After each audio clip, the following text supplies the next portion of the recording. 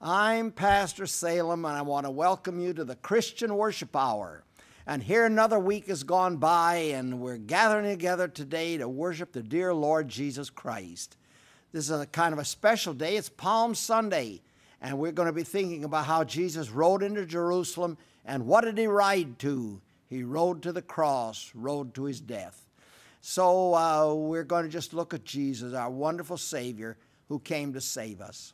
We're looking at Psalm 145, beginning with the first verse.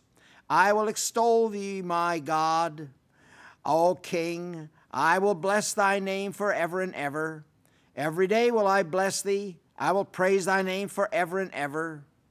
Great is the Lord, and greatly to be praised. His greatness is unsearchable. One generation shall praise thy works to another, and shall declare thy mighty acts. I will speak of the glorious honor of thy majesty and of thy wondrous works. And so, Heavenly Father, we're thinking about the wondrous works that you've done in the world and the wondrous work that Jesus Christ did for us on the cross. And because of that, we have eternal life and we have an eternal home.